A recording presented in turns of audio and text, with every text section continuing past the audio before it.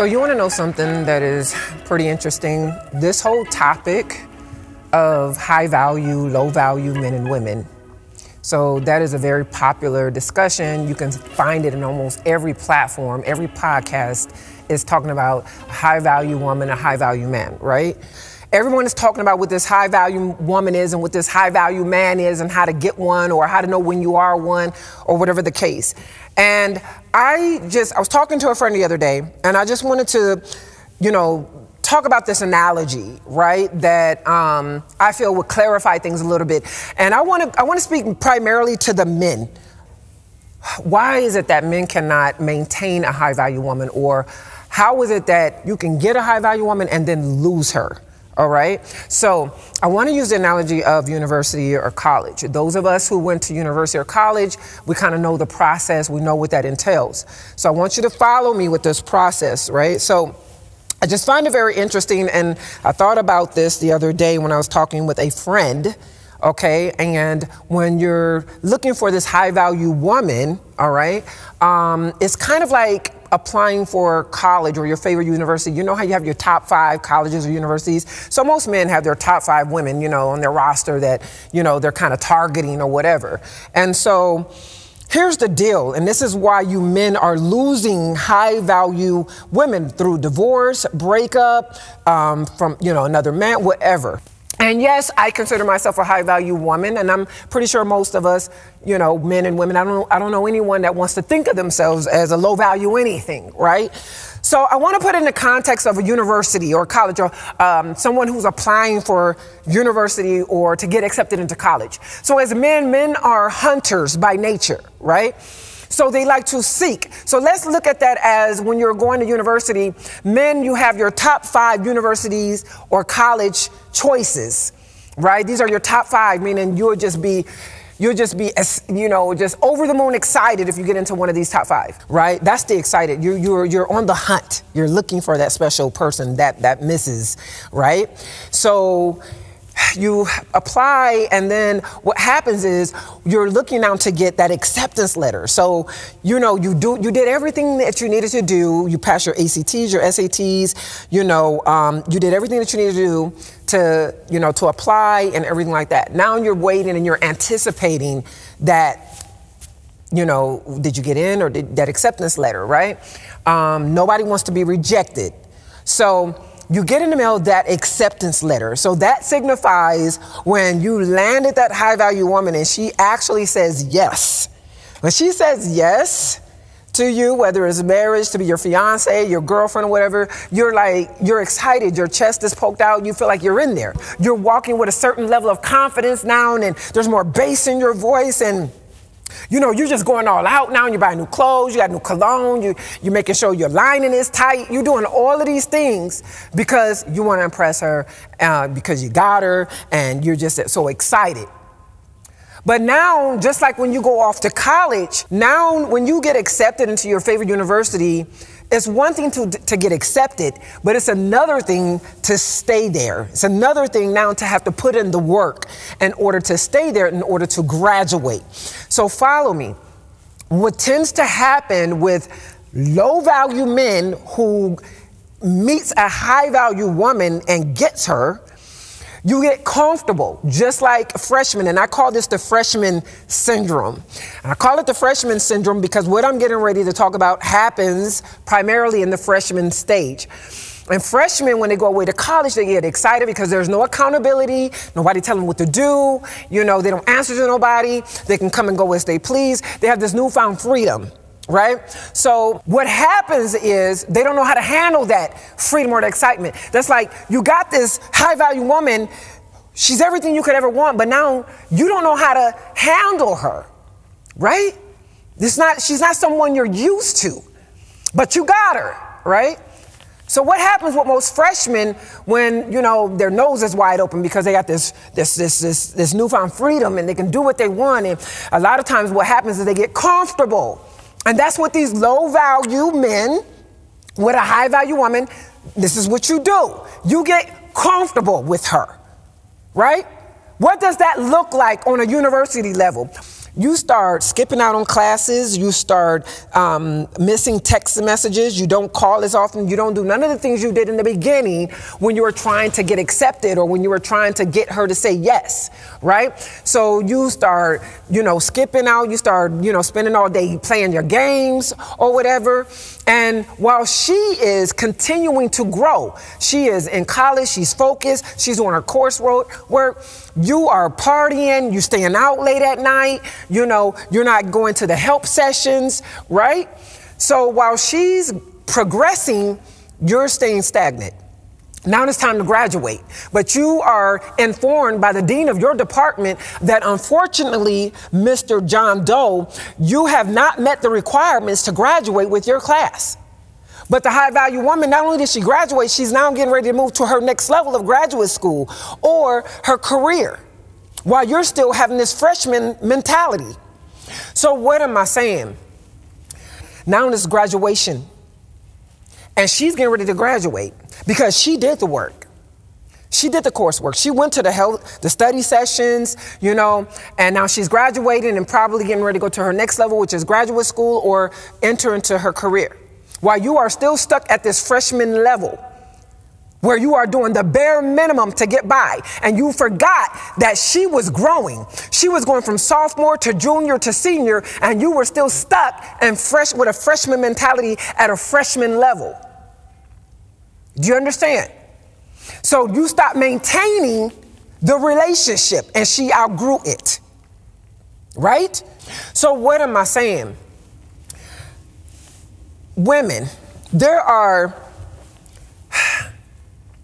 men who are going to approach you and they will do what is necessary to get you. They done studied you from afar. They know what you like. They know how to impress you. But here's the deal. Just like universities and colleges, they don't allow students to go to the next grade or, from freshman to sophomore to junior to senior without having certain prerequisites. They don't allow you to graduate unless you have completed all the courses and prerequisites that are required in order for you to get that bachelor's or that master's degree. So women, unless that man is doing the work and he has already taken or he has already put in certain prerequisites, all right, and is taking certain coursework. Well, what does that mean? He is doing what it takes. Not only is he doing what it takes, he is continuing to grow, learning you. He is adding value to you and to the relationship. So instead of making it easy for a man to have access to you, instead of allowing a man with a GED to come in and skip sophomore and junior and senior year, and you're letting a man with a GED come in and graduate, and you're handing him a bachelor's without prerequisites and completing the coursework, and then you're wondering why the relationship is trash.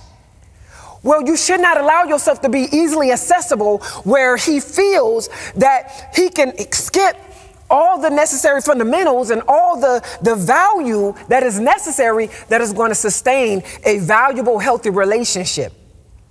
Because let's understand something. You will always find somebody that's willing to do the bare minimum with you.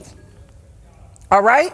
But for you to say, well, when she gets ready to graduate, and what that looks like is it may come in the form of a divorce. It may come in the form of a breakup.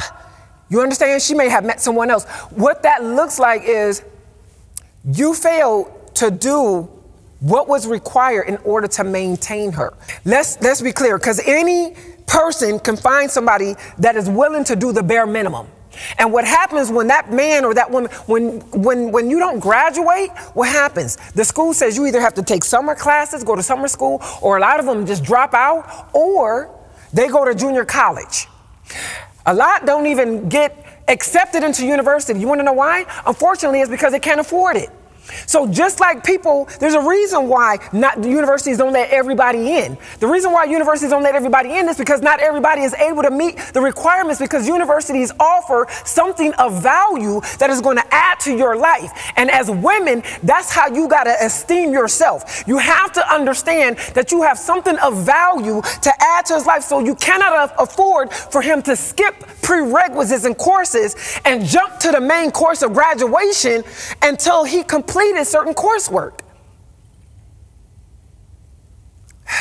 You have to understand that you men sometimes like to manipulate women. Men like to always say that when a woman moves on, or when she says that she's no longer interested, she wants a divorce, she wants to move on, you want to say her standards are too high. She's high maintenance. You're right. She's a high value woman. Men love chasing. It is in their DNA. That's how God created them. But not just the physical aspect of chasing to get you. Once he gets you, give him something to continue to chase after you by continuing to develop yourself, being everything that God called you to be. That is going to cause him to want to grow and level up and be the best man he can be for you. But when you lower your standards, that's when men get comfortable. That's when they become disrespectful. That's when they cheat. That's when they use and abuse and no longer value who you are. And I want women to remember, you are like a university. You have something of value to offer. And so you want to make sure that the men that are coming to ask for your acceptance meet the basic requirements, have prerequisites before they go to the next level. Don't just allow them to come at you with a GED mentality and allow them to graduate without going through the courses and the coursework required to get your value. Because what happens is when you get a low value man with a high value woman, it's not going to work at all. A woman of value is not afraid to lose or to give up a man who is not willing to put in the work. Just like a university is not afraid to kick out students who don't want to do the coursework.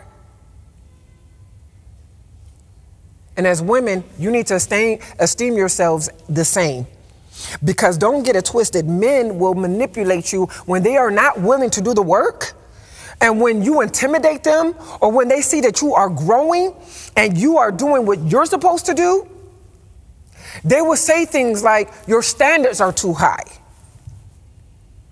It's not that your standards are too high. Their standards are too low, and they are lazy and don't want to do the work. And that means that you are not the woman for them. Just like in college, when they can't make the grade, what happens? That's not the major for them. So what do a lot of students do? Change majors. Simple. It's not you, it's them. So know when it's time to change majors. So when it's the right man, he will add value to you. You would add value to each other. You guys will grow together. And when a man says that your standards are set too high, what he's really saying is his standards are set too low. And as a woman of high value, it never benefits you to lower your standards to accommodate his low values. Because when he is of worth, his standards will come up. And he will be more than willing to add value to you. He will love you and he will value you the way that God designed you to be valued and to be loved. Know when this is not working. You are unequally yoked. You are a woman of high value, and you have a man here who does not want to value you. He does not want to put in the work. Understand this. When a man says that your standards are too high, understand that God, the same God that caused water to come out of a rock, is the same God that will raise up a man that will love and value you the way that you were designed to be loved and valued. Don't ever think that, because society says there's a shortage of men. Men are becoming gay. They're in prisons. They're this and they're that. That is a very limited way of thinking. God knows how to raise up a man, and he will do that. It's according to your faith. It's like this, right? When you are a woman, and we all know this because we hear it everywhere. We already know that men, and I know that this whole women lib wants women out to make the first move, and they want women out to be chasers. Men were programmed by God to chase and to hunt, right? But here's the thing is, women, when a man chases after you, don't get so comfortable just because now all of a sudden, y'all got each other or whatever the case may be. As long as you are continuing to grow as a woman and providing something of value for him to chase and grow after, it will continue to allow him to chase after you after that growth and after that value. Why? Because you are growing and you are giving him something to level up to as well. So you should never get so comfortable just because he chased you for 3 years and now all of a sudden you allowed him to catch you. So what? There's levels to this. That's how you let the chase. That's how you continue the chase.